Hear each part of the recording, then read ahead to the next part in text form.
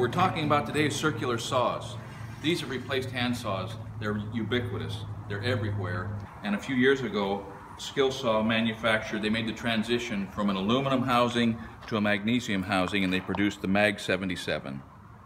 It's significantly lighter than what previously had been the sine qua non of Skil-Saws. There are lots of other people besides Skil who manufacture Skil-Saws, and frankly they want to call them Skil-Saws. They're in a bind. Makita makes a good hypoid drive saw, Rigid makes a decent saw, Bosch makes good saws. There are direct drive where the blade is on the right hand side of the saw. Worm drive puts the blade on the left hand side of the saw, way better for a right-handed guy. But none of them are as versatile or as nimble as the Skil Mag 77. All of these saws can be purchased new for less than $200. They range from about $150 to $200. These things you can find on sale for $179. I wouldn't get anything else. So let's talk safety with the Skil-Saw.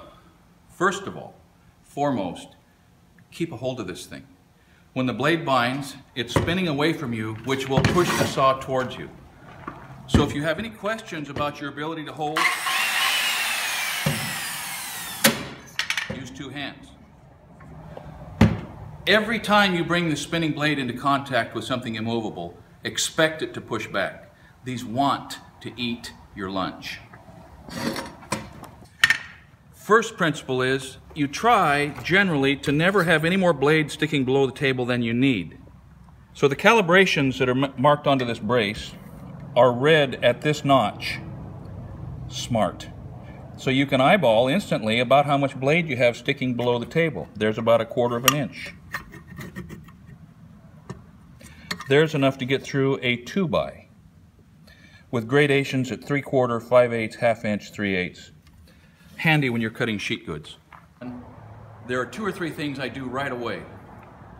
The thing that I never do right away is remove the guard. Don't do it. There are times you may have to block that thing up, but never, never, never remove the guard on a Skil-Saw. There are too many tragic stories of life-altering injuries that only happen because somebody thought it was smart to take the guard off a saw. Blocking the guard up is dangerous. As soon as you do it, everybody on the job site is at risk. But here's how you do it. Put a 16-penny nail in there. Okay. But that is such a vicious weapon. Pull it out, you're closed. So there are other calibrations on this tool.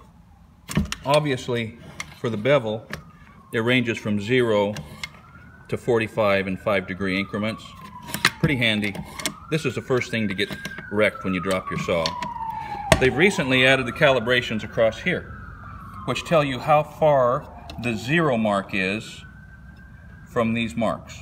1, 3/4, 1/2, 1/4, 0, and coming over the other way. What that does, it enables you to make a long rip pretty darn straight without snapping a line. Now this little mark right here is the mark that represents 0 when the saw is set at a 45-degree angle. I'm going to rip 1.5 inches off the edge of this board.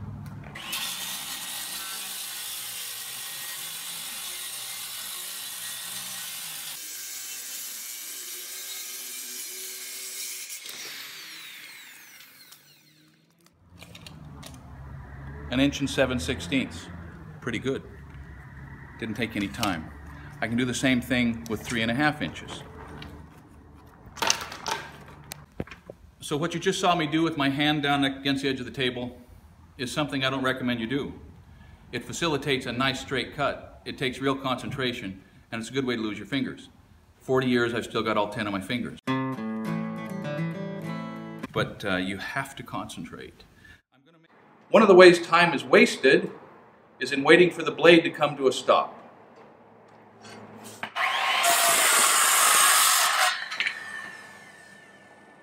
So I just threw away 2 or 3 seconds. Now I could have set the saw down with the guard on, that's reasonably safe, but it still bugs you. So you can get in the habit of releasing the trigger just as you emerge from the cut. No wasted time. We'll do that again. Let the inertia of the blade carry it on through the cut. As soon as a piece is cut, you can drop the saw, pick up the board, and go to work.